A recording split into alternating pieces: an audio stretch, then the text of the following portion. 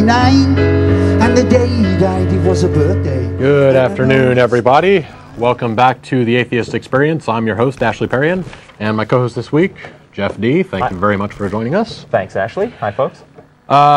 We are live June 13th, and we are being sponsored by the Atheist Community of Austin, a non-profit educational organization promoting positive atheism and the separation of church and state.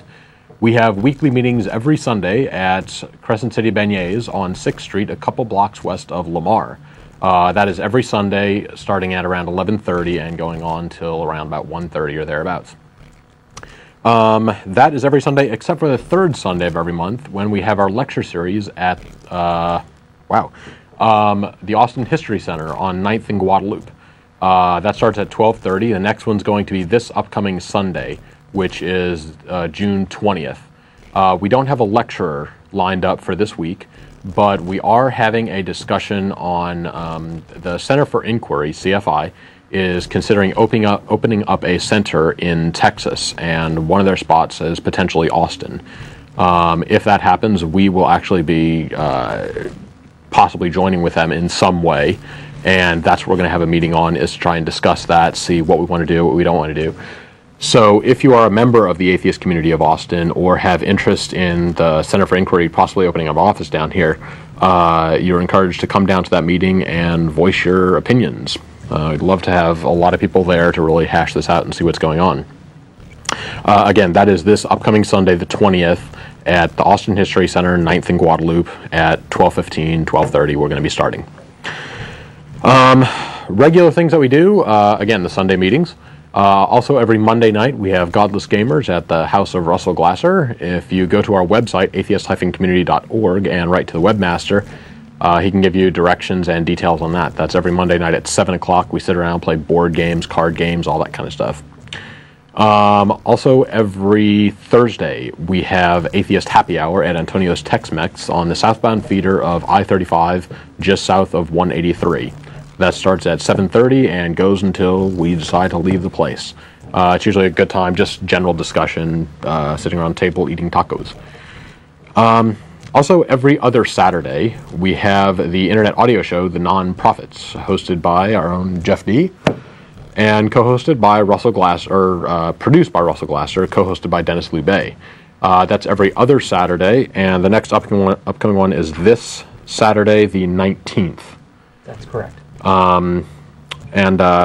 That is a streaming MP3. It's hosted at atheistnetwork.com.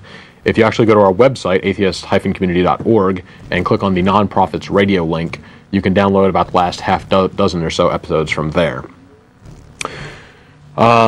So that, I believe, is it. Anyway, thanks again for watching. Again, we are live June 13th. We're going to be getting onto calls in a little while. We're going to go ahead and get over to Jeff for a couple minutes for a couple news stories. But we can go ahead and put the phone number up and let some calls start racking up. So, again, we are a live call-in show. If you have any questions or comments or anything like that for us, please give us a call. We'd love to hear from you. So, what kind of news stories do we have for this week? Well, I got a couple of stories. Maybe we should start with these. Got a couple of stories on fraud in religion. Okay. It's one thing for people with beliefs to have the freedom to hold their beliefs. It's quite another thing for them to claim that they're make claims of fact and collect money on the basis of those claims. Yes. When in fact it's not a fact. So believe what you want, but if you're going to claim something, be able to show that it's true. For example, author of study on pregnancy and prayer pleads guilty to fraud charges. This is from June 8. Wow. Doctors were shocked in 2001 to read a study from Columbia University that found that praying for women seeking to become pregnant could double their chances of success using in vitro fertilization. Some doctors were even more shocked that the study, which they considered highly flawed, had been published in a peer-reviewed journal. Now comes the final surprise. One of the paper's 3 authors pleaded guilty last month to 2 federal charges of fraud. Daniel P. Worth, a lawyer and researcher into the supernatural, was accused of conspiring with another man to defraud several banks, the Pew Charitable Trusts, and Adelphia Communications, a cable television company. According to the charges, the two men bilked Adelphia of $2.1 million. They pled guilty to conspiring to commit mail fraud and bank fraud. Both men will face as much as 5 years in federal prison and $250,000 in fines when they are sentenced in September. They have agreed to forfeit more than $1 million seized during an investigation of the case. Mr. Worth was one of 3 authors of a September 2001 paper in the Journal of Reproductive Medicine. The other 2 were Kwang Y. Cha, who is now scientific director of a fertility clinic in Los Angeles, and Rogerio A. Lobo, chairman of the Department of Obstetrics and Gynecology at Columbia's College of Physicians and Surgeons, and a member of the editorial board of the Reproductive Medicine Journal. Neither Dr. Cha nor Dr. Lobo responded for requests for comments by the folks that put together this article. So given that they bilked this company out of, what, $2 million? Well, it raises reasonable questions about how trustworthy these guys are in the first place. Exactly. It also raises questions about the fact that this guy is a lawyer and researcher into the supernatural, not a physician, not even a scientist, really. So he doesn't have any kind of medical degree? So what was he doing on this 3-person study in the first place? So there's no medical degree or anything there. Right. Okay. And he's got, and it's more than just this. I've read other articles on this case. The guy has a history of extremely questionable behavior. Mm-hmm. And so, I mean...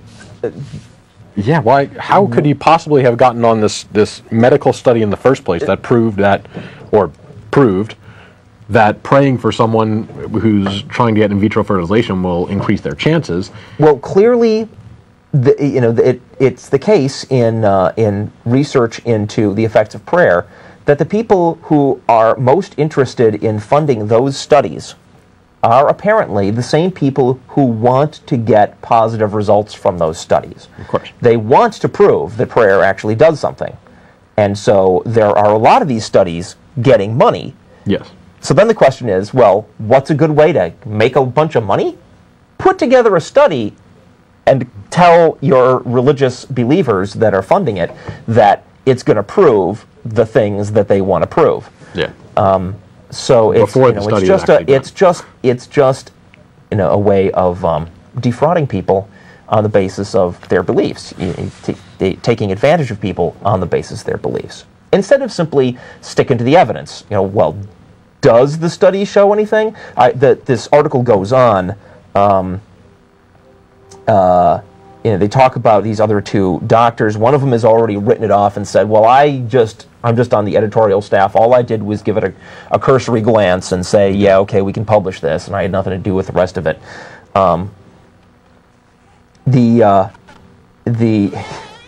For example, there were other problems with the paper, said Bruce Flam, a clinical professor of obstetrics and gynecology at the University of California at Irvine. The study bore bewildering methodological flaws, he said on Monday.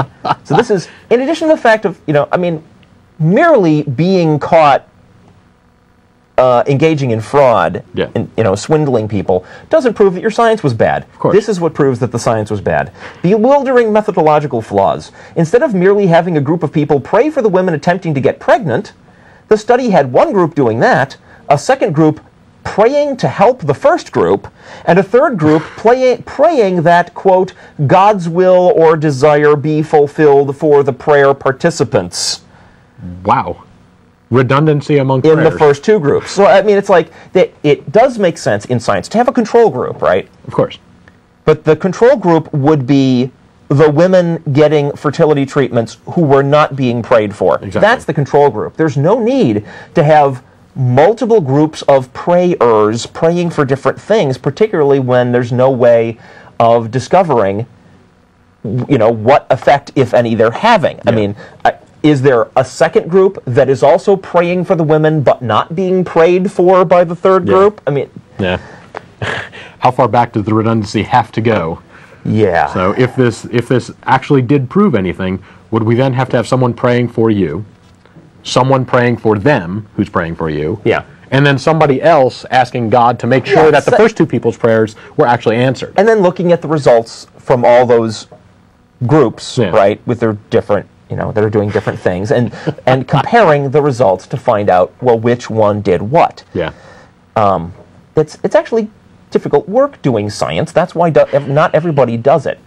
And it takes more than just a desire to swindle Christians out of their money to fund your study. Yeah. So now the other big question is why Columbia University sponsored this, published it, and then has since this came out, at least according to the two articles I've read, neither of them have, excuse me, the university has not come out to say, we're sorry, this is bogus, or we apologize and we're looking into it. Nothing. I think in the other article that I read, Columbia had taken the specific study off of their website, and that was it. Okay. But it sounds like other doctors and other scientists have actually kind of shredded this thing anyway. Yes. Yes, but they're all wondering, how could this have happened? Why did they ignore... Get out there why did they not look into the backgrounds of these people?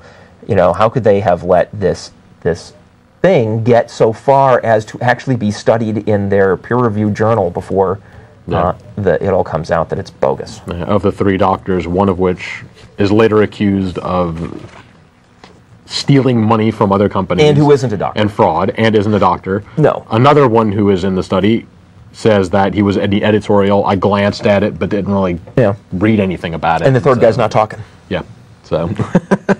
There's clearly a lot of embarrassment going around there, which could also explain the silence. But the whole point of this is what happens when science is done with a pre-existing bias.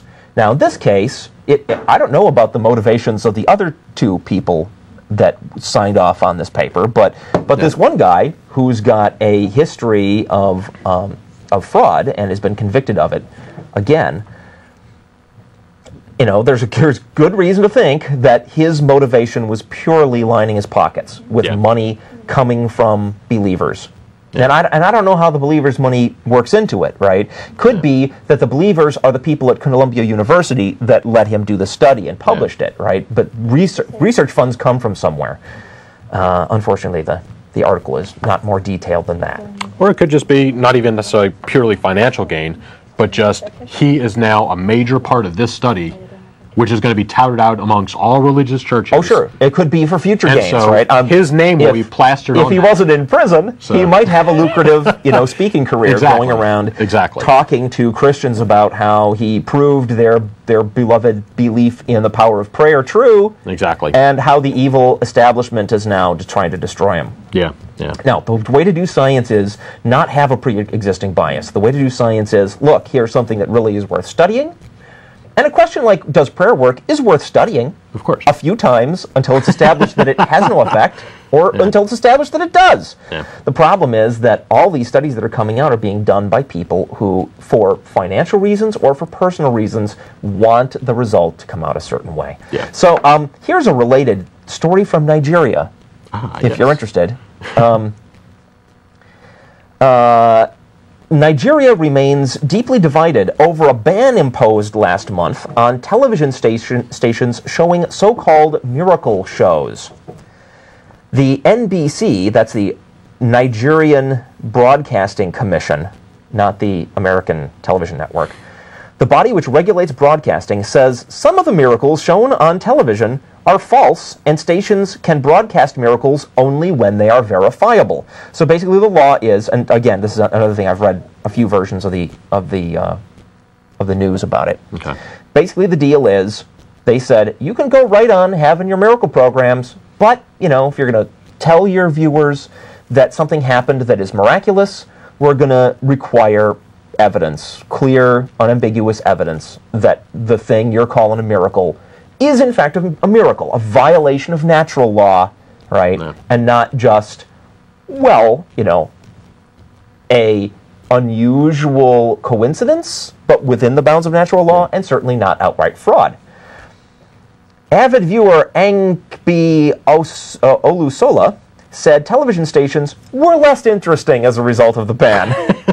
But some Nigerians, like Ayodele Ojo, say they're glad that television viewers are no longer inundated with church services showing miracles. Quote, "It got to a point that when you turned on your television set, virtually all the stations were showing the same program." The television stations have now replaced the money-making religious programs with non-commercial music shows and documentaries. Now, wait a minute. The law doesn't say they have to do that. No. The law does not say religious programming is illegal. The law says if you're going to claim on your religious program that something's a miracle, you got to prove it. Yeah. Right? Which they should have no problems doing. Which they should have no problems doing if it is in fact actually a miracle, right? It seems perfectly reasonable.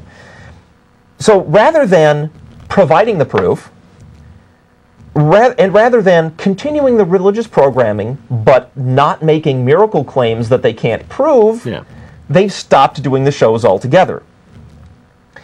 Livinus Okpala of the Nigerian Broadcasting Corporation says the commission is fully resolved to enforcing the ban. But Temitope Joshua, a prophet notable for performing many miracles on television, says no one can stop the work of God. But wait a minute. You guys are not showing your religious programs anymore. The law is not a law that says you can't do the work of God on television.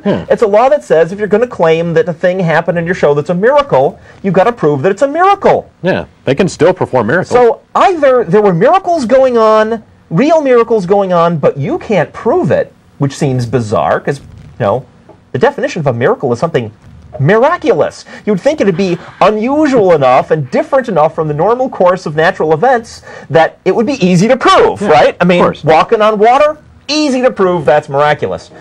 So if there really were miracles going on, then I'm sorry, I'm afraid the Nigerian Broadcasting Corporation, Nigerian Broadcasting Commission has stopped the work of God. I mean, that may be not what they were after, but if simply asking for proof makes miracles not happen, then you're wrong. Anybody can stop that. Either that or it wasn't the work of God, and you guys are just a bunch of frauds. Mr. Ojo, that is the guy talking about what television is like in Nigeria now, says churches advertise miracles as a commercial gimmick to attract more members. Quote, "These people are not preaching the gospel, they are advertising miracles. It is a marketing strategy to woo more people to their churches, knowing that the more people they have, the more money they get." Of course. To him, church members are like customers from whom those who run the churches make their money. Perhaps it is for this reason that some Nigerians see churches in the country as business ventures. This has led some to call for churches to start paying taxes. Now, I've got news for Mr. Ojo. It's like that in the United States, too. So, all right, there you go. Okay. A little bit of background on how far religious organizations and religious believers are willing to go in order to make money from their claims. Yeah. Okay. All right. Looks like we might have one other news story from one of our callers, and so we will get to him now. Russell, how you doing? Hi, guys. Hey, what's up? Hi, Russell. I was wondering if you heard the extremely excellent news about Michael Newdow. I did hear I heard news about Michael Newdow. Yeah. It says that Newdow wins $1 million libel judgment. Yeah. Yeah. Can we read where it says the minister who slandered him doesn't have $1 million? Yeah, well, it does mention that he doesn't expect to collect on it. But, Exactly. I hope he soaks him for all that he's worth, if possible. Yeah. When are religious people going to learn that they can't just, spew claims without being able to prove them and get away with it? I've got news for you. They can. That's the problem. How's that? Most of the time they do get away with it. Yeah. But where we're talking sure, a lot of times they do. But when they get caught, then this happens, right? Then their stupid religious program in Nigeria has to go off the air, or they have to cough up $1 million to Michael Newdow to an atheist. Right. Well, I mean, you know, this is standard practice for them, which is when something happens that they don't like, they tell lies about the person. In this case, basically lying about Newdow's testimony, about his testimony. He said they claimed that he said that his daughter had been caused emotional damage by being made to recite the pledge, and the daughter said, in fact, she didn't. But in fact, Michael Newdow never said that in the first place, and that had nothing to do with his case. Yeah. So, well, they're going to try and do what they can to try and discredit him in any way, shape, or form possible. And of course they are, but I hope that every time they try, he gets some money from them. So what do you think about this law requiring broadcasters in Nigeria to prove that a miracle occurred if they claim that a miracle occurred? What do you think about that law? You mean, do I think it would be a good idea to have it over here? For example, yeah. Sure, but it would never fly with the religious right. You people are so negative. I know. Well, we could always have a mutual meet in the middle type thing and say, if you want to have these miraculous claims, that's fine. You don't have to prove it. As long as at the beginning of the show there is at least a 10-second plaque that says entertainment purposes only. There is no basis on fact here. We're not trying to prove anything. That would be fair. You're required Sure. by the I'd support NCC that. to say that this is all completely made up. Exactly, yeah. We're completely pulling it out of our asses, but... Entertainment purposes only. Exactly. Not to show anything actually supernatural happening. Exactly. Right. So. Well, anyway, have a good rest of the show, guys. Thanks, okay, Russell. thanks for calling. See ya. Yes, I just don't agree with that. That pessimism that there's no way we can have laws like that here. I mean, we have France, right? France has its great law that says if you take advantage of somebody's situation, like illness, poverty, youth. So take advantage of their vulnerability in order to induct them into your organization, be it religious or otherwise. But that's a crime. That's a crime, and you can go to jail for that in France. Which is a good thing. It's not... If you're under some kind of duress, be it medical problems or you're not young enough to really think these things through, and they try and convince you of something, they have an easy job doing that. That's right. That's right. And those are not the times to make decisions that alter your life and where you can sign off all your belongings to this religious group to try and heal your problems.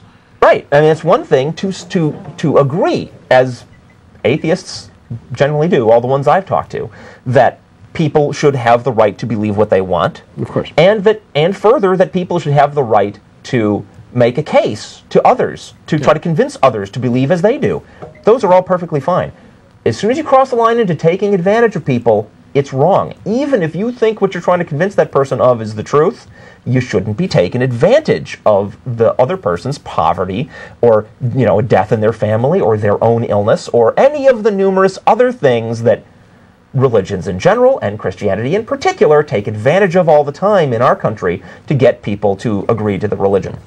Now, how would you position this? I guess I'm thinking of something like insurance. Yeah. If you go to someone who's in the hospital and doesn't have a will set up, doesn't have anything like that set up, and a lawyer goes to them and says, look, you're in a bad position right now. We've got to get a will ready, for instance. That's something that we know is true. They should probably be doing something like that. Yeah, now, but if a religious person comes to them, they're under the impression that what they're saying is true. They really should convert to Christianity. Yeah, I don't think that's the problem. I think that if as I understand it, under this law in France, if you did what you just described, you went directly to the ill person and said, "You pay me money, to set up and I will set up the insurance program. I'll pay my insurance company money from which I'll get a commission or whatever it is, right?" Yeah. And they go straight to the person who's in that predicament to take advantage of that person's illness to get them to sign papers. That is the violation of the law. Right? Now, if you brought in relatives and said, look, your grandfather or father is... Right, somebody not ill, somebody with a little more perspective on what's going on, who's hasn't got this, threat hanging over their heads that they themselves are, going to die if they don't do something. That's different, right? Then you're not taking advantage. All right, okay. As I understand it. Okay. Anyway, we can go on to other callers. We'll get to news stories if we have time later on. Anyway, right now we got Mike. How you doing? Hi, guys. Hey. This is sort of a news-related, and it also sort of refers to, I usually get calls from people saying, what's the purpose of the show? I mean, why don't you guys just stay in the closet and leave us, leave us alone? On June, I think it's the, June 3rd edition of Hannity and Combs, they had Tony Blankley on. He's the editorial page editor for the Washington Times. And they were talking about George Soros, who donates a lot of money to Democratic concerns. He's given, I think, $2.6 million to move on, etc. Mm-hmm. And they're basically knocking George Soros. And one of the main reasons is, here's a quote from Blankley. He supported abortion in Eastern Europe, a country that's losing population. He's a self-admitted atheist. I think he's a very bad influence in the world. He's entitled to spend his money, and the public is entitled to know what kind of man he is. So basically, you have on national TV this Washington Post editor saying that he's a self-admitted atheist, and using that as an excuse to basically knock down this person. Washington Times, you say? Washington Times. Isn't the Washington Times the newspaper owned by the Reverend Sun Myung Moon? I believe so. I think so, too. This guy's a reporter from there? He's the editorial page editor. Editorial page editor. Yes. From the Reverend Sun Myung Moon's newspaper. Yes. And isn't it true that the Reverend Sun Myung Moon recently had himself crowned the second coming of Christ in a ceremony attended by several members of Congress? I'm not sure if it's recent. I know he's done that is, in fact, I can tell you that, in fact, that's true. In fact, there's photos of the ceremony posted on the internet where you can see the congressman, Republicans and Democrats, I should add, one of which is carrying the big pillow on which the crown is set. That is brought up to Reverend Sun Myung Moon to proclaim him the Savior. Yeah, I knew that he was a self-proclaimed, second coming of Jesus Christ, which is, again, it's one of the arguments that, people, and basically he supports Republicans. Republicans say, I mean, it's bad for Democrats to take money from Soros because he's a self-admitted atheist, but yet the Republicans are taking money from, this other crackpot who's the second coming of Christ. Yeah. Now, I have a question for the Christians out there. What do you think is worse? A guy who just doesn't happen to believe in your God, or a lunatic who claims that he is your God? Yeah.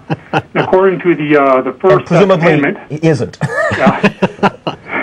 And according to the first commandment, obviously a person who doesn't believe in God should be the better of the two, because he's not putting any other God before these Christians' gods. Yeah. But again, that's another thing Christians seem to neglect, is they seem to want to pass over the first commandment. They might want to, take a moment. Yeah, sure, I understand that in their books, George Soros is a horrible person on account of he doesn't believe in their God. But they might want to look at a guy with at least as much money who is crowning himself their Lord and Savior.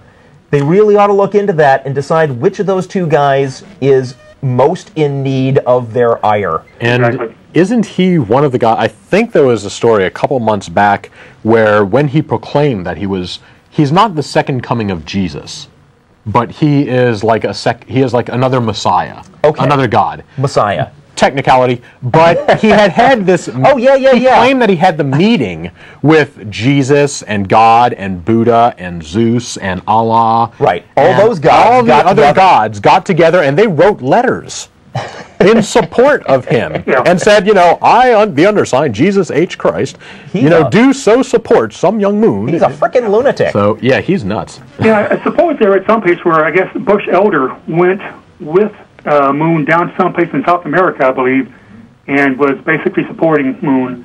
And again, it's... in fact, the elder Bush is at a podium at this ceremony, reading some kind of statement saying, "Oh, Reverend Moon, aren't you so great?" It's baffling. It's mind-boggling. Yeah. Anyway, good show, and keep up the work, guys. Talk to you later. Thank you for calling. Yeah, in the article I read about that, it points out that there's stuff in the Constitution that specifically prohibits Congress from, crowning anybody king, giving out noble royal titles, which is effectively what they were doing in this little ceremony. But was that their official business, though? Or was that their weekend duty? Man, if we're in a state where congressmen have to tread that little line to justify what they're doing, then it's scary. That's pretty bad. All right, let's go on to John. What you got for us? Yeah, I was just wondering, got a couple of small comments to make. Okay. I am a Christian, by the way. Okay. And I was just wondering if you acknowledge and if you ever had the experience of the energy when people, are angry with you. That internal feeling, you feel it in your bones. And there's probably no way to measure that. That's biochemistry, and that can be measured. You guys testosterone. How about the serotonin levels when people do? Yeah, they call them serotonin levels because they can actually measure the amount of serotonin. Yeah. So was that part of the? Has that been put in the equation too? I know there's a lot of people that are taking advantage of Christianity and misleading a lot of people and taking money for it. But I think there is the good source. There are the good people, the true energy people out there that are not doing that. True energy people? Well, people that are tapped into to true spirit and. Well, you just mentioned serotonin and other blood chemistry issues. You're talking about something else now, right? Yeah. No, they said that the serotonin levels can be measured. With people just giving prayer to another individual. That's another one of those studies. Yeah. I think you ought to really, before you come to us. I mean, we do a show. We actually do research like every week to find out, what the claims are and what the results are of investigations of those studies, right? Okay. You might benefit from finding the specific study you're talking about and finding out what other scientists say about that before you make the assumption that because there is a study that therefore it is true. Yeah, there have been lots of different studies that show prayer helps people recover from medical injuries and medical accidents and illnesses and that type of thing. Usually they're either so flawed it's really not worth anything. Yeah. Or they've been, 2 weeks later they've got 20 other studies showing that you must have been smoking something when you wrote that one up. That's usually the case on them. Okay, just one more comment. Do you guys have you ever heard of Emanuel Swedenborg, the scientist? Not by name, no. Well, I would recommend, if I can recommend one book. He's written 2 35-volume books, and he was a scientist, and the last 30 years of his life was dedicated to finding the spirit. And he's got a really good book out called Spinners of the Spirit. And but did he find it? Well, that's interesting. I think that'd be something for you to reveal. But I would say, cut to the chase. I'll read. I might be interested in reading a book where the guy went out to try to prove that there's such a thing as a soul. Okay, well, and he did prove that there's such a thing as a soul. Did he or didn't he? Yeah, he did. He did? Yes, he did. Really? So that's why the medical community accepts that there is such a thing as the soul now? Yeah, the medical community does recognize no, actually, no. And 200 years before the Wright brothers, he actually, drew up designed a plane, and just recently they built it, they've flown it, and it's in the Smithsonian. Who did? Pardon me? This guy? So this guy is old, as in he's not just in the last 10 years. Is this a aviator or a doctor we're talking about? He's a scientist. Yeah, but what kind? What's his field? He studied all the sciences from the medical field. It sounds like there is a reason why scientists tend to specialize. It's because every single field is hard. Yeah. Well, I think that what you're saying is this guy is from a long time ago, as in before the right. He wasn't like 5 years ago. Years before the Wright brothers. So. Yes, even if that's true, what does that have to do with anything? Well, I would just say he's a scientist. He invented an airplane earlier than the Wright brothers, therefore there is a soul? That's not the issue. No, I'm just saying he's a scientist. I think he's got a lot of valid points. And he's written lots of books, tons of books on it. And I would say, if you don't know this man, this is a source, and I would recommend. I take your advice too of recommending. These studies. But I would say I give this to you as well. But I have to correct you. The medical community does not, in fact. There's not a consensus in the medical community that there is such a thing as a soul. There just isn't. Okay, that's the medical community. There are some physicians that believe that there is, and there are some that don't believe that there is. Mm-hmm. And the reason why I asked is, if this guy had proved it, right, scientifically proved it, there would be much less disagreement than there in fact is.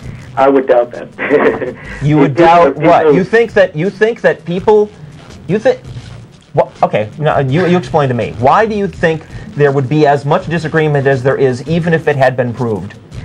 That's just the human nature. I don't know why they... Human nature? Yeah, human nature just, will not accept. And no, if science, people were very unwilling to accept that the sun is the center of our solar system. That's correct. Science has since proved that, and very few rational people dispute that anymore.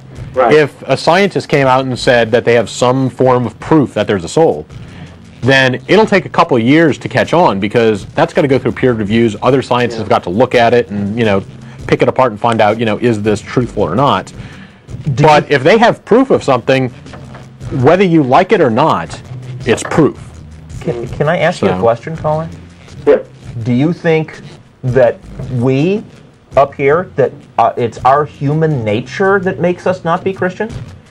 Like that there's something in us that makes us refuse to agree, even though it's been proved? I think doubt is part of human nature, and I think you guys are definitely examples of very heavy doubt, and that's why I would say that I think a scientist well known as Swedenborg, taking his point of view in all his writings, all his studies, all of his qualifications, to look at that and probably dispel a little bit of that doubt. But I think it is human nature to be doubtful. I'm not a scientist, right? But I respect scientists, and I know just enough about it to know to pay attention to things like, is this thing that some people believe widely regarded as true by the scientists who actually know this stuff and are in a position to make a decision?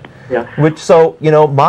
My non-belief of this is not because I've heard of Swedenborg's work and rejected it because of my human nature. It's because when you look at what to believe in science, right, you don't take some guy who made claims several hundred years ago, and those claims have not been accepted by the medical community in general, right? And say, well, but he made claims that I like, so I'm going to believe him, and write every other scientist off as a skeptic who is rejecting it just because of their own, human nature bias. I don't do that, but I would say that... Well, you are doing it. No, you just did that. I like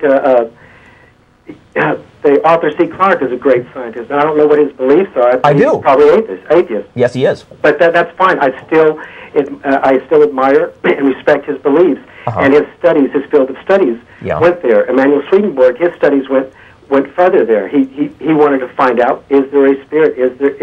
Does this exist in man? Well, how do you know that Swedenborg went farther? Pardon me? Why do you say Swedenborg went farther? Well, he's written. Like I said, 2 35-volume books on research. That doesn't mean that what he actually discovered goes farther. It could be that what he actually discovered, no matter how many books he wrote, goes less far. It could be that Arthur C. Clarke found out more. Do you actually know? Well, yeah, I would say then I just offer this to you. Just open your heart up and our heart. What does our heart have to do with evaluating scientific evidence? Well, there's the scientific evidence in that. I'm offering this to you guys. That should be opening up your mind, though. Yes, open up your mind. Our minds are open. Yeah, if our minds are open. Again, just not so open that any old nonsense can fall in. Yeah. Again, if there's scientific evidence out there of a soul or God or whatever, I want to hear it. Yeah, we do. We don't actually know. We haven't seen any. Okay, thanks, dude. Thank you. Okay, thanks, Sean. All right. Yeah. Yeah. Again, as he said, that was a long time ago that study came out. I don't want to. So. I hope we weren't too hard on that guy, but the thing about science, what science is all about, is hard-nosed, skeptical investigation. Right? Hard-nosed. It means there's some rules about how you do science, about how you gather evidence, about how you evaluate evidence, about what constitutes evidence and what doesn't. Hard-nosed means you stick to the darn rules, right? Skeptical means you go in without a pre-established bias of what you think you have to discover, and you don't let your own personal wishes tell you what you're supposed to discover. You just look at the darn evidence applying the rules, right? What was the third thing I said? Hard-nosed scientific... Oh, an investigation is then you actually go to the trouble of investigating. You know, that... There's emotional appeals like open your heart, just even asking us that, even asking us to reevaluate this by going at it with our heart opened is exactly the same thing as saying go into it without being skeptical. But skepticism is a good thing, right? As long as you then follow through and actually do the investigation and apply the rules of science. Skepticism is a good thing. It keeps you up from, you know, going off into crazy directions like this study from Columbia University, right? Where they got published, and apparently, even though it's all nonsense, because somebody somewhere along the line opened their heart instead of applying rules of critical thinking. Yeah, a lot of times religious people have this view that scientists are this friendly network that only shared beliefs are the ones that will actually get in. And so when a scientist releases something that agrees with everyone else, it's a backslapping session and they all agree with that. As soon as somebody from the outside comes in and offers something like, here's evidence of creationism, then because he's not a member of that group, they all get to bash him and it's not because he's not a member. It's not like that. He's probably saying stuff that directly flies in the face of established facts. Right? And whatever happens, it's because he's because he's presenting his beliefs without sticking to the rigorous rules of science. And it's because he's not doing investigation, he's just making claims. And it's that kind of stuff that'll get you laughed at by the scientific community, no matter what you're claiming. Whenever a guy says he can levitate teacups is going to be laughed at just as much as a guy who comes in with some religiously based claim, if he can't prove that it's actually true. Whenever scientists make a claim, other scientists jump on top of that and try and tear it apart. That's part of what science is. And of course, it is true, since scientists are human beings, scientists do make mistakes. Sometimes things like, a famous example is the plate tectonics theory of the movement of the Earth's crust, which when it was first suggested that continents had actually moved around over time, was rejected out of hand because of bias like that. But that sort of bias doesn't last, and anybody at that time who had looked at the evidence critically could have detected that it was just bias going on and not good science. So that can happen, but just because it can happen doesn't mean it happened in the case of a thing you want to believe that scientists have rejected. You know, that what matters is whether the scientists have looked at all the evidence and done science right. And in the case of evolution, they have. Okay, let's go on to other callers, and we have got Jim. How you doing? Hi, yes, I just want to know what an atheist was. You want to? You sound like you have a good answer for this. Oh, you probably both have good answers. Go ahead. It's your, I've been babbling. Atheists, pure and simple, is lack of a belief in any gods. We haven't seen any kind of real evidence or anything out there to say, look, God is real because of this, this, this, and this. Therefore, we choose not to believe it. Just like ghosts, elves, Bigfoot, Loch Ness Monster, there's no real good scientific evidence out there for it. We reject God just like everything else like that. Okay. And if there was proof that there was like a Jesus or a Buddha, you would be like a Christian maybe or something like that? If there was if science came forward and said, look, you know, we found evidence that there really is a God. Then I would have to believe that.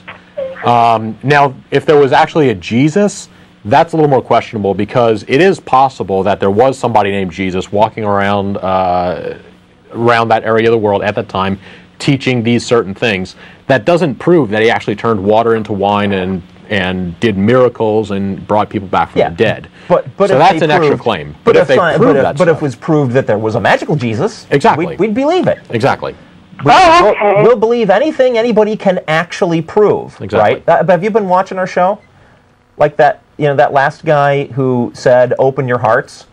Yes. I mean, we think that there are darn good times and places for being emotionally open, but not when you're deciding what is the difference between fact and fantasy.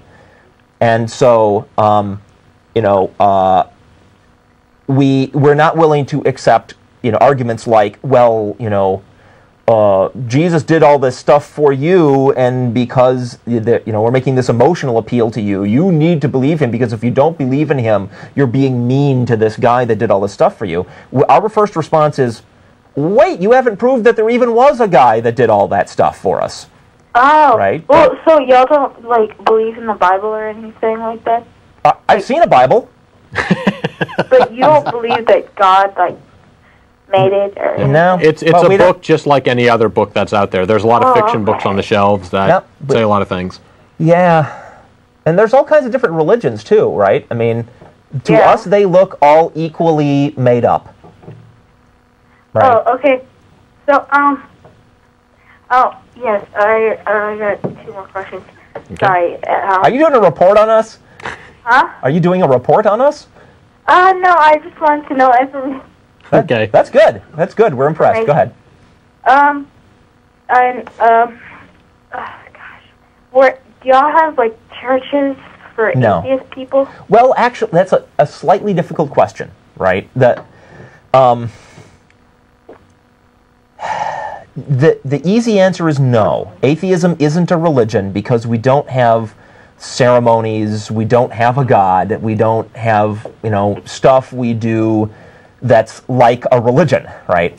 But there's a group up in Dallas called the North Texas Church of Free Thought that is, for all intents and purposes, an atheist church because they decided that they wanted to do their atheism in a regular weekly group where they have songs and they have a speaker and they go to those meetings that are kind of like church meetings, and they're willing to call that a religion, right?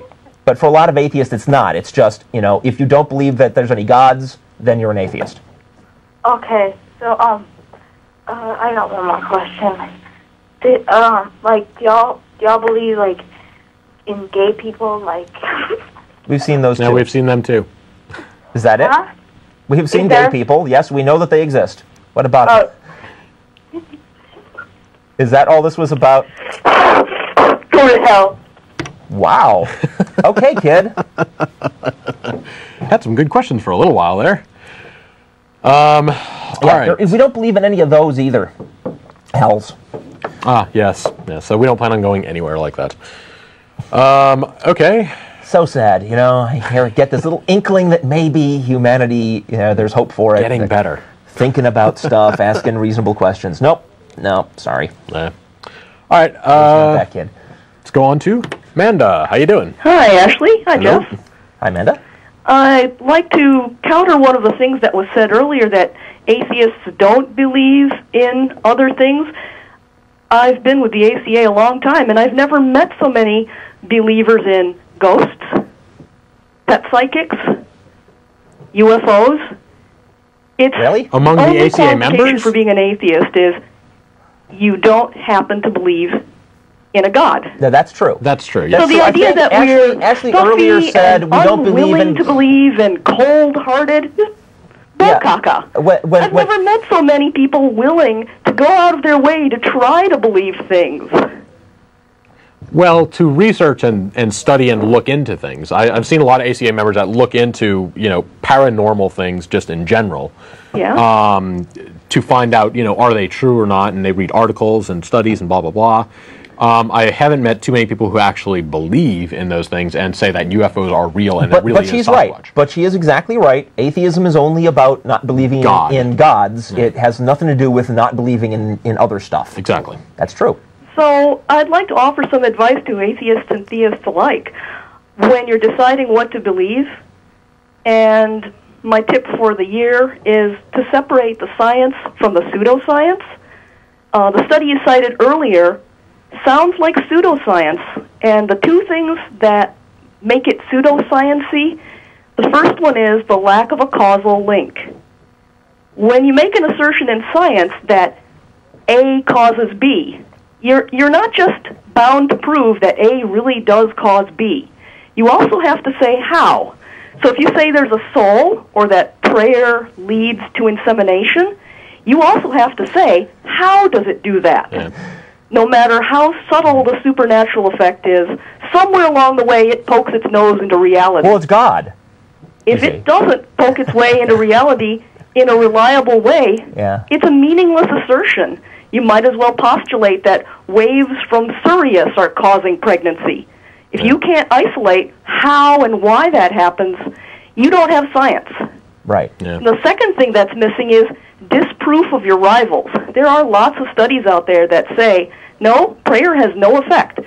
And a scientific study that's peer-reviewed is obligated by the philosophy of science to say, okay, this other study over here that's gained some merit, here's how they probably got it wrong. This other study here, here's where they went wrong. Yes, and in this article, you know, all the talk about flaws in the methodology, that is scientists coming back, looking at that study and saying, but wait, you claim that this proves that praying for women getting in vitro fertilization improves their chances of conception, but there are all these flaws in the way that you're compiling and analyzing your numbers.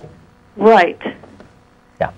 So when somebody says something like, astrology is real, and here's the statistics that you get more doctors born under the sign of Aries, for example. Why? You've got to say, how is it happening? Is it gravity? Is it bubo waves? And if it is bubo waves, you've got to explain not only how to detect bubo waves and how you prove there are bubo waves, you've got to explain by the thousands of other physicists out there somehow overlooked it. Yeah. That's right. That's right. Science is actually hard. That's all I wanted to say. Thanks a lot. Thank you. Thank you for calling. Science is actually hard. So, you know, when somebody comes to me and says that this guy was, he studied all the sciences. Whoa. Very few people are capable of handling more than 2 or 3 branches of science competently. Yeah. That's a reason why we have scientists generally specialize. To have any more than a rudimentary understanding, you're going to have to specialize. And rudimentary is not going to cut it for a lot of different things when you make claims. Huh. Okay. So, let's go on to Derek. How you doing? How you doing? What you got for us? This is kind of parallel to the caller before the last one about what exactly is the atheist main priority and main goal in the Austin community. Okay. What is the goal of the atheist community of Austin or the show? They're slightly different. The atheist community in Austin. Okay. Mostly promoting positive atheism and separation of church and state. We're out there as an educational group to say, this is what atheists are, here's what atheists believe and don't believe, and here's why. And we're not a bunch of devil-worshipping baby eaters. And also promote separation of church and state to say that, look, the Christians shouldn't be taking over the government and doing all these different kind of wacky things to say that you have to be a Christian to be a good American. Yeah. The key word that you just said was, the key words, was separation of church and state. And then Jeff, is that his name? That's me, yeah. They said there was a church, atheist church in Dallas or something like that? Yes, there are atheists. It is true that there are some atheists who have organized themselves into church-like, religion-like groups. Okay. Well, but just like, I've had many Christians tell me that, believing in God isn't a religion. Going to a particular denomination's, house of worship every week and participating in all that's the religion. Okay. Right? And it would be like that for atheists, too. But it's a very, very tiny percentage of people who are atheists that decide that they think it's right for them to meet in, a regular place every week and do church-like things. Okay, so basically what your guys are saying, that it's two definitional meanings for the separation of church and state and for the atheist church. Am I right or wrong? No. I don't know what you mean by that. I'm assuming that the atheist separation of church and state, and then you say there's an atheist church, so that would that's mean from the state. There's two definitional meanings. The church, the North Texas Church of Free Thought, is separate from the state. Yeah, and they should be. They should not be able to put up a monument that says God. There is no God. Yeah, they should not go. They shouldn't go to the Capitol building and say, here's a big monument saying there is no God. Okay. They shouldn't do that. So, in the dictionaries, the word church means a building for public worship, especially for Christian worship. Okay. So, if the atheists don't believe in Christianity or higher power, then why would they even associate themselves with naming something with the word church in it? Because a lot of atheists used to be Christians or members of other religions, and they remember how it was nice to get together with other like-minded people once a week, to socialize and share ideas and so on, and they miss that structure. But it's the structure part that they're mimicking from religion, not the God belief part. So I think it would have been done nicely to say sinner instead of church if you don't believe in the whole you thing. can take that argument up with them. Yeah. The atheist community of Austin. Yeah. Here in Austin, we're not a church. Do you agree with that? What the way they named themselves? Do you guys agree with it? Agreeing with it's kind of tough because that's a separate group. If they want to do things like that, they're free to. Well, I don't see any problem with it. I thought you guys were agreeing with them and following their traditions and stuff. In their general philosophies of being free-thinking, atheist, that type of thing, we agree with them. Yeah, in the way that they actually structure their group and go to, a church every week and hear a lecture, that I'm not so keen on. Okay. But if that works for them, great. Okay. So our problems are the problems that we have with religion are not.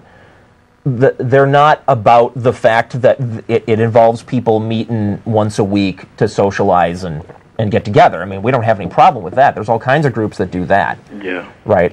The things that we have problems with about religion are the whole, belief and stuff that doesn't make any sense part.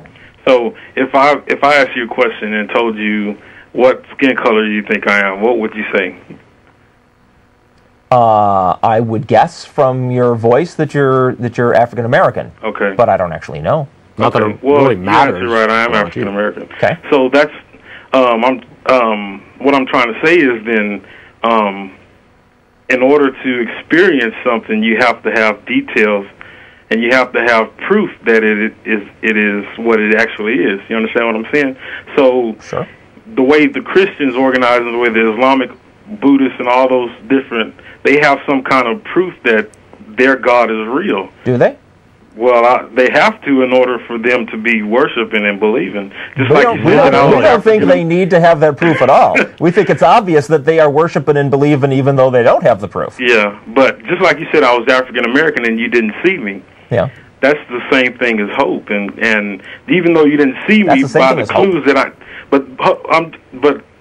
didn't have a hope that you were African American. I don't actually care. Yeah, okay. What I'm saying is, even though you didn't see me, by the clues and the keys that I gave off, it proved that I was African American, right? No, actually, if you recall, I said you sound from your voice, you sound like you're African American, but I don't actually know.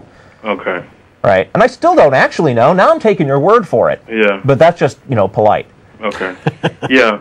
So, one more question. Around the same thing what I just stated about that whole African-American deal, that's the same way with Christianity. We wouldn't be doing the things that we were doing unless we had a personal relationship and experience to let us know that what we're seeking after and what we're worshiping so you mentioned actually has an existence. So you mentioned Buddhists and Muslims and let me throw in the handful of people in Rome who still worship the ancient Roman gods, or the people in Sweden that actually still worship the Norse gods, because there still are some of those people. Yeah, like so all those people have had a personal experience to prove that their gods really exist. But for how long did they stick with it? But that no. Hey, you are the one who said that they must have that evidence in order to be worshiping. Well, they're worshiping. Does that mean that they have proof that those gods exist? Yeah. And then I want to know how many.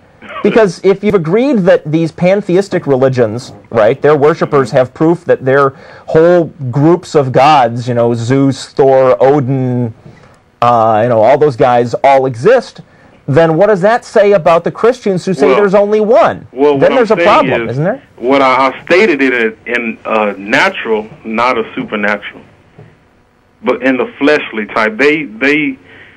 They're worshiping only because of hearsay, and they haven't had a personal. How do you know? How do you know they haven't? How can you speak for all the people in the world? You said Buddhists and Muslims and Christians have had the personal experience. How do you know that those other people didn't? Because they haven't had a personal relationship. How do you know? How do you know? There's only one. How do you know?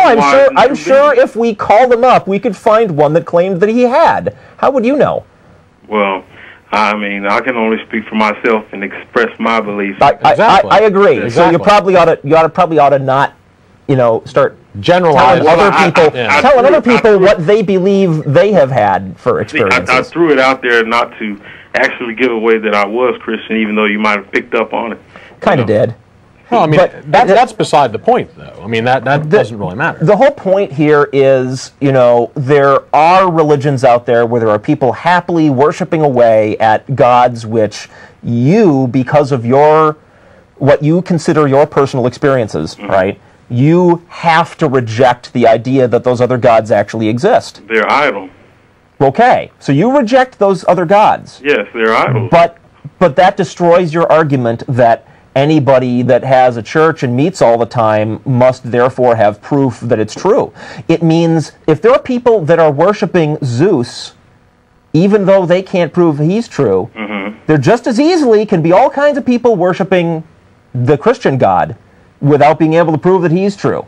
How would you? In fact, I would argue that no religion ever has proved that their God is true. Okay, what was the question he was going to ask? How would you react, or I guess explain yourself, if, again, a believer in Zeus or Buddha or whatever came to you and said, I have had a personal experience. I know that Zeus exists, and your God is just an idol. You don't have any proof. He's not real. You're just, this Jesus character, just an idol.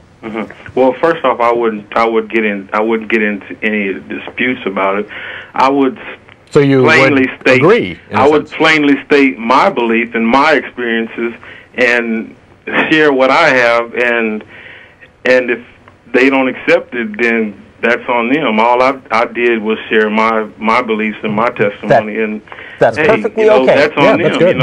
That's perfectly okay, and we're all in favor of that. Yeah. Please continue to believe whatever it is you want to believe, and say whatever you want to say about it. Those are basic rights in this country that we're all in favor of, but we're a little concerned that with the way things are going in this country, folks like us might start losing that right. Yeah.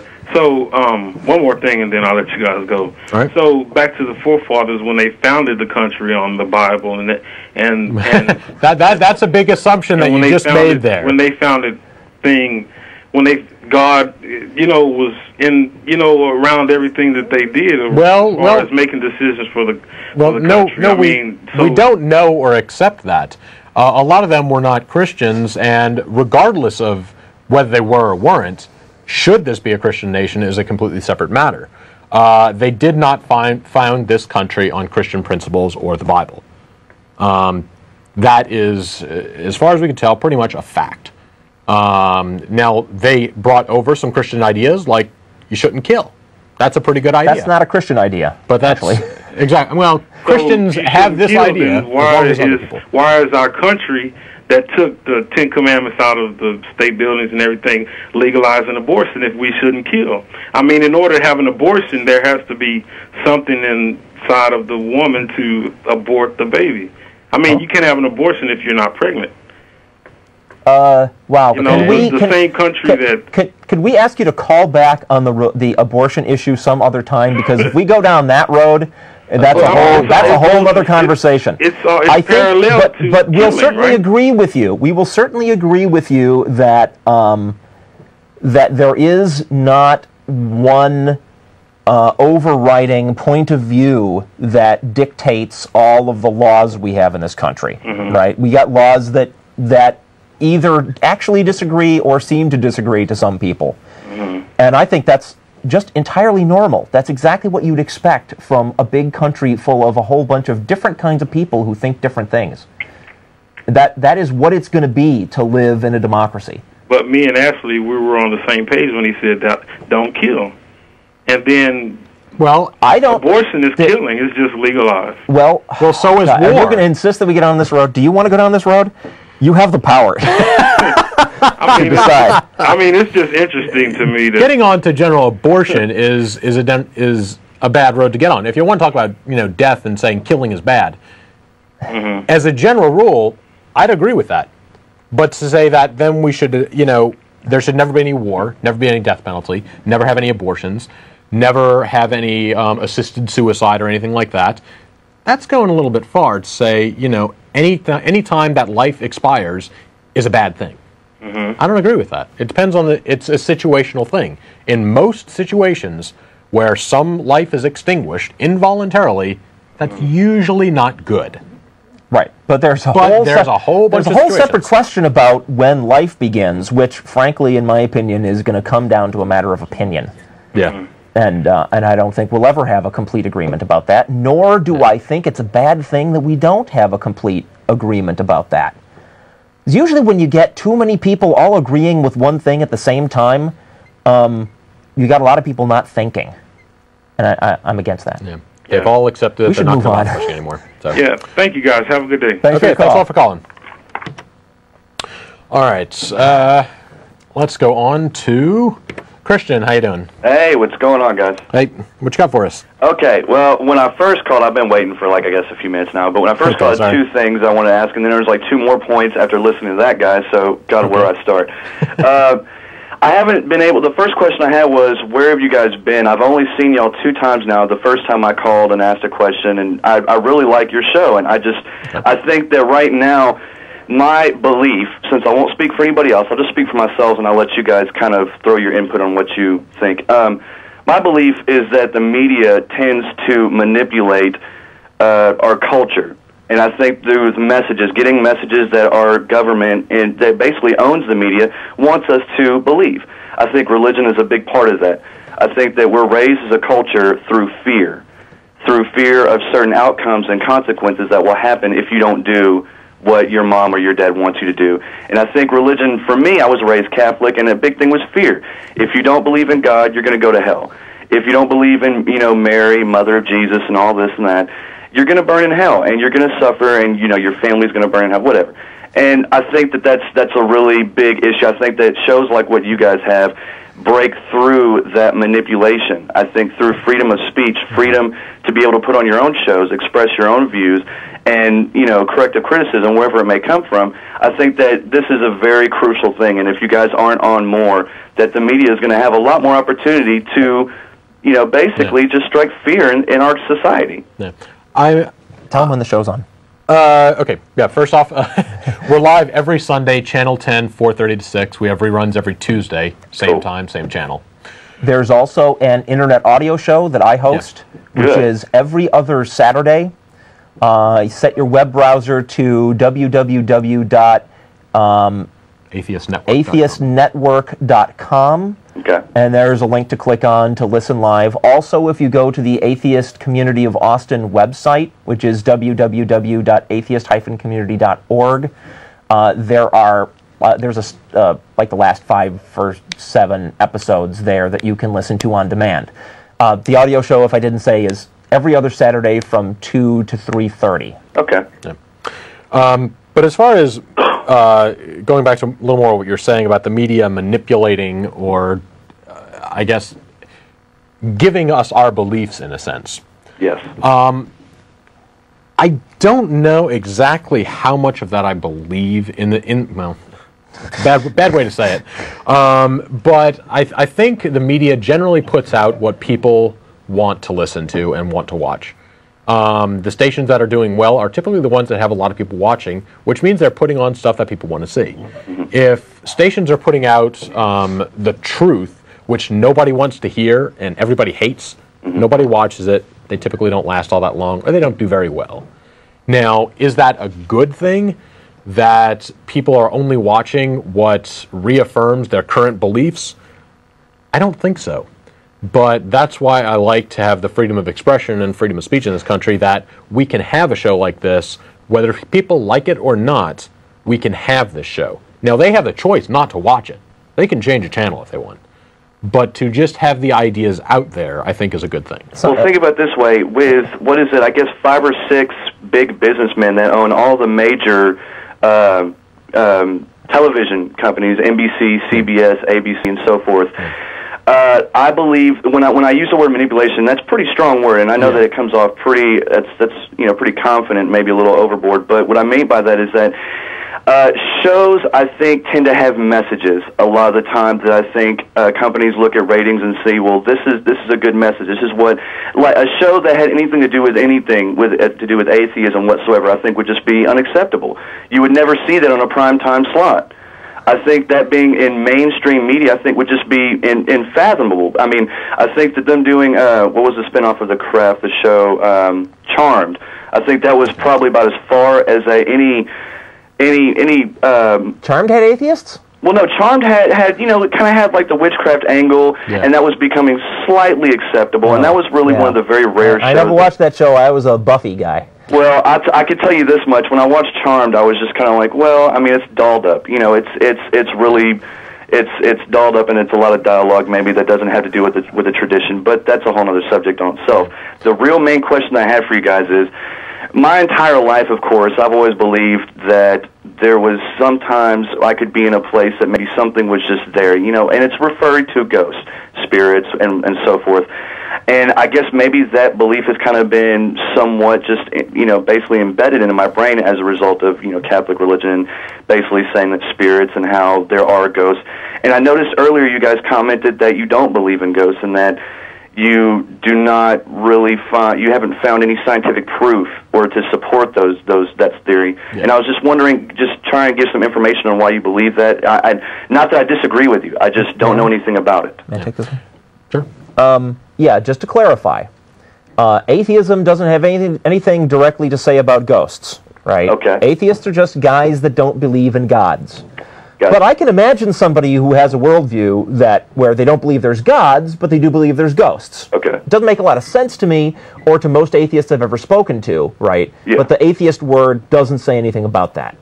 Boy, I guess that's all I had to say in response to that. On a slightly more personal note, though, most atheists typically don't believe in ghosts and stuff like that for the same reasons that they don't believe in God. Yeah. There is no really good scientific evidence. They have, you know, studies out there and they have books out there that show that ghosts are real and Sasquatch is real and stuff like that, but they have just as they have very little evidence actually backing them up. Yeah. Can I mention personal accounts and stuff like that? Can I mention an excellent television show? Okay. I can't. Okay. I'm just going to mention Penn and Teller, the famous comedy magician duo. Yeah. Have an excellent series called Bullshit. I think this is on Showtime, isn't it? I think it's on Showtime. That's as much information as I've got for you. Yeah. And there's other things. There's other shows cropping up these days that are taking a more skeptical view of a lot of claims that are popularly believed. And I just mention these as resources that are out there for folks that might like to get some more background on arguments against those kinds of beliefs. Yeah. Also, a website, skeptic.com. Okay. Don't we have some text we can put up of good websites for skeptical resources? But me personally, I don't really. I've found it very hard to put my faith in a God or a higher power. It's really difficult. I've never called myself an atheist. I've never referred to myself as that because I've never researched much about atheist beliefs. The first time I saw the show, we can make it easy for you, I think. What's that? I think we can make it easy for you. Okay. Do you believe that there's a God? No. Then you're an atheist. Well, it's exactly that simple. I've been careful to refer to myself as one belief or another for the simple fact that I wouldn't like to call myself or refer to myself as something or take a title of something. Sure. Well, you don't have to call yourself that, but we'll call you one. Well, yeah, of course, and I have no problem with that. I mean, to me, it's not an offensive term, atheist. When I just growing up, of course, I was always told atheists were like devil worshippers, and as I got, as I moved out, that's exactly what you'd expect those people to say. Yeah, of course. I mean, and the same thing that they would say about paganism or anything else. It was just lopped right in there. Yeah. And finding out the difference, but I think the only reason why I've ever felt like maybe ghosts did exist was just certain experiences that I've had that I never have felt fear in the specific home that I've gone to in Houston, Texas. I've just never felt that kind of fear just from standing in a place like I felt when I was in that house that day. And that's the only reason why I wonder if maybe they are real. I still ask that question, and I call shows like this to get your opinion on it. It's like just a sponge that soaks up. I'll say a few more words on the whole ghost subject, and that's probably all that we can do for you. Medical science accounts for life already. There's no point at which the biology that we understand isn't enough to account for the fact that we have creatures that walk around and move around and stuff, right? So from that angle, there's no need to postulate ghosts in the first place. And that's the same kind of logic that we apply to things like gods, right? Yeah. And if science accounts for it, then why make up something more? There are issues remaining in explaining consciousness, right? Explaining how it is that a mass of cells like a brain can produce the minds that we experience ourselves having, right? But that's an interesting area that's being researched. And there's nothing in that looks like it's leading toward some necessary assumption that there's some supernatural extra thing that goes and lives in the brain to make it be able to think. It looks like eventually the biology is going to get us there. It's just a question of working out the details. And as far as personal experiences that you and other people have had, we lump those into the same category, that people have had personal experiences with God and Jesus, and God saved me. Yeah. It's obvious that human beings can have those sensations feelings and be wrong. Yeah. And my first guess at an explanation for those kinds of sensations is, congratulations, you inherited genes that have been passed down from many, many, many millions of years of ancestors, many of which lived as frightened little savages out in the deserts, who could be leaped upon by a lion at any moment. Yeah, I've had the same kind of... Sometimes those instincts just kick in when they don't make a lot of sense. Well, one thing that I've always learned, even just going through schools, that human beings, we're probably one of the most complicated creatures to really completely understand. There's an artist, Alex Gray, that if you go to his website, he's actually got an interesting take on certain things that people tend to just lop in with religion and just accept as valid without even questioning. And listening to your guys' response to my question about the ghost, it brought a good point to my mind that this is a lot like religion. It's encompassing, because just as simple growing up and saying ghosts are real and instilling that fear in a child, that I'm 23 years old. This has lingered on for years, as you can tell, just by me calling and making the effort to ask you this question. So that's the same result that you get with being brought up in a religious family. Exactly. And that lasts for years, and you're afraid to question because you just accept it as valid. And your brain, at that point, to me, it almost seems to cease functioning. Yeah. I mean, because you're not really thinking outside the box, and people aren't stepping outside to think about and start really questioning what are the things that we're believing in. Which is important because really don't seem to have much validity or much background behind them, and so everybody's just kind of standing here going, "Well, I believe it." Yeah, and tag me up with my little number here, and just I believe it. Lock me in the group. And it's important in this country. Christianity is the dominant religion, and it comes to the media. It's promoted, and it's never really questioned because so many people believe it. It's just assumed that it's right. And another thing that I wanted to bring out, and that maybe you guys could comment on, maybe if I'm right or wrong about this, but the past caller, he had said about the Bible and how the forefathers, the founding forefathers had established this country on. Yeah, that's actually a misstatement, because there were way more than 4 of them. Well, you know what? I think it's some good dialogue for a good Hollywood movie, but other than that, it doesn't have much truth. The point that I wanted to make on that, though, is that one of the good points of my brother when I asked him about the Bible and he wanted to debate with it is that the Hebrew and the language that it was originally written in passed over through generation and generations. There was many words that when they tried to actually transcribe it into English, that there was no meaning to.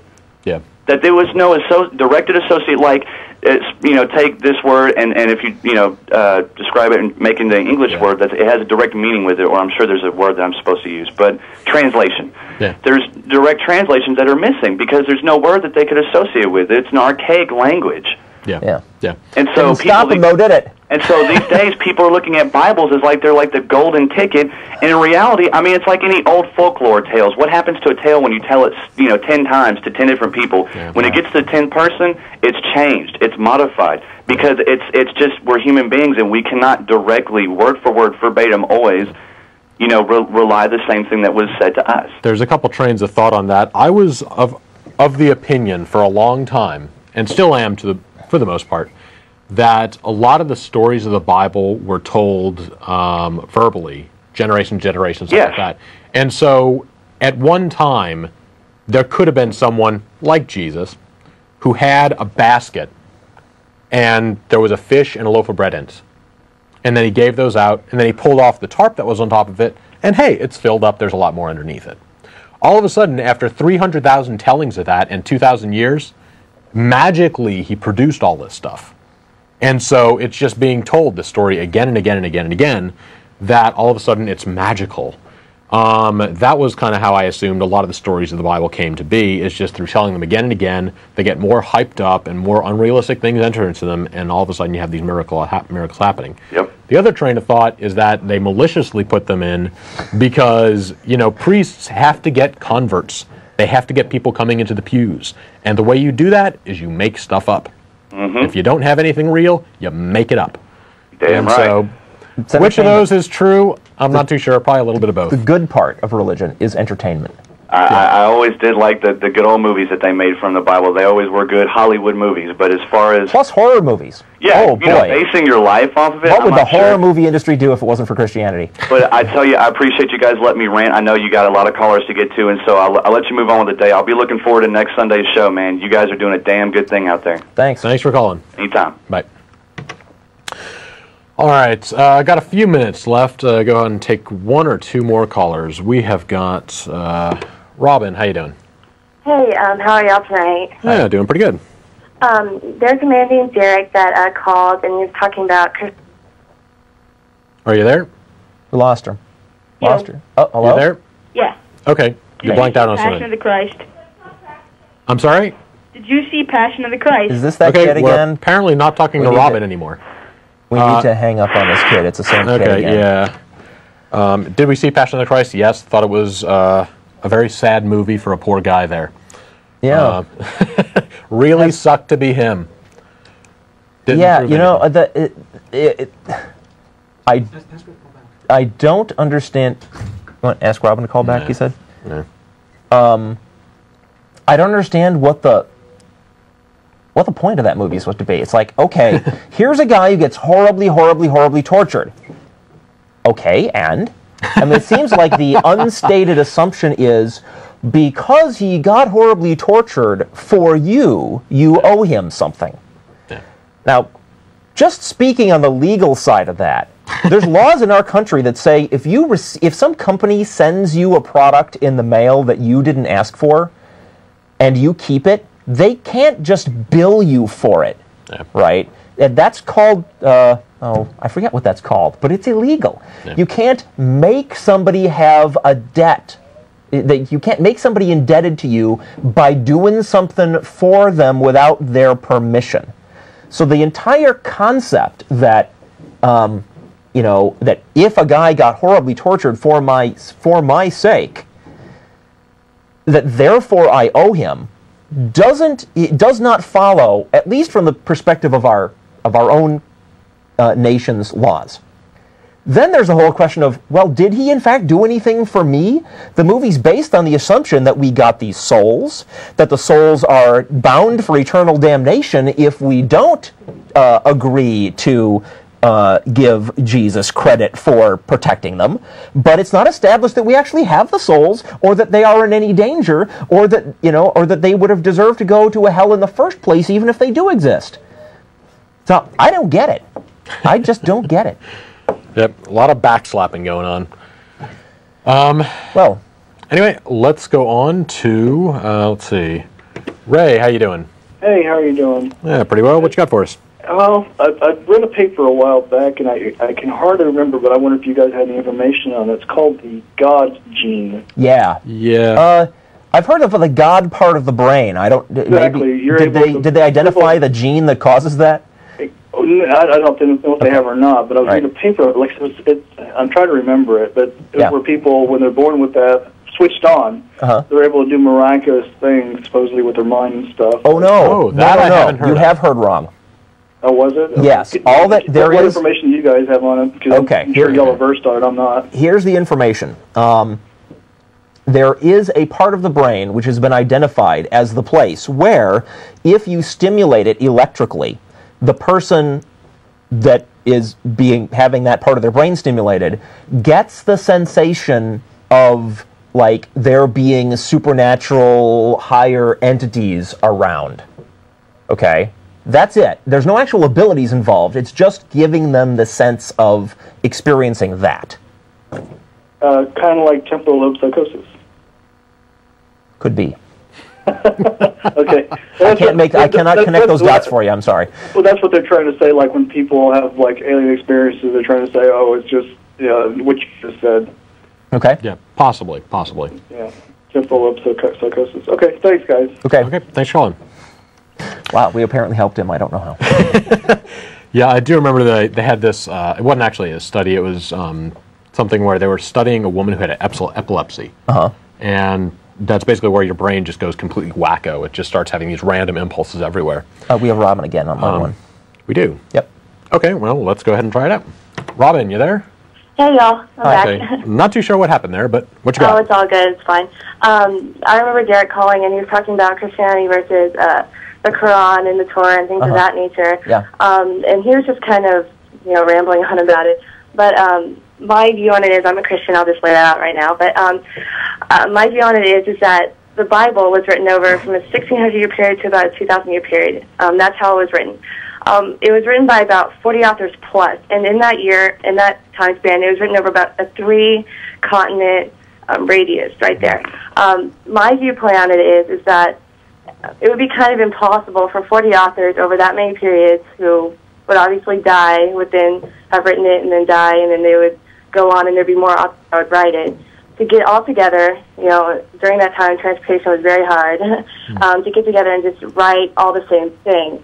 And that it makes sense to me that something supernatural did impose it because of the fact that there's so many authors in so many time periods. And the Quran and the Torah, it wasn't such a long time period. The Quran and the Torah it was more of a few authors, and it wasn't over 1,000-year period. Okay. So you're saying generally the Bible has a lot of internal consistency to it, and how could that have happened, essentially? Yeah, because it was written over such a long period of time, and so many different continents. The problem with that is, one, there isn't all that much consistency. You can take pretty much any position you care to mention and find biblical passages that will back you up on it. Yeah, and I would take exception to the idea that it was written on so many different continents. I mean, to that being significant, because we're talking Europe, Asia, and I guess bits of Africa, right? Yeah, these are all connected by land. A very small piece of the Earth encompasses, parts of all of those. So we're not talking about huge distances. It would be way more miraculous if Columbus had come to America and they had found lost books of the Bible here, because that would be quite surprising that people were writing about Jesus on a completely different continent who had never heard of him. So, I mean, plus, we don't agree that the Bible all makes a lot of sense. Okay. As from our perspective, we see all kinds of inconsistencies. Yeah. Right? And on top of that, the Bible did have something else that you didn't mention, which was a board of editors. There were more books of the Bible than actually made it in. A bunch more stuff was written. And then the Council of Nicaea was a bunch of bishops, I think. I could be wrong about their actual status in the church. Got together and took all these books, and they hand-picked the ones that they wanted to put in. But on that note, we have got to get going. We have got about 10 seconds left. Thanks for calling. Okay. Anyway, thanks for watching. Thank you, Jeff, for coming on and co-hosting. Thanks for having me. It's always fun. Yep. And we will see everybody next week.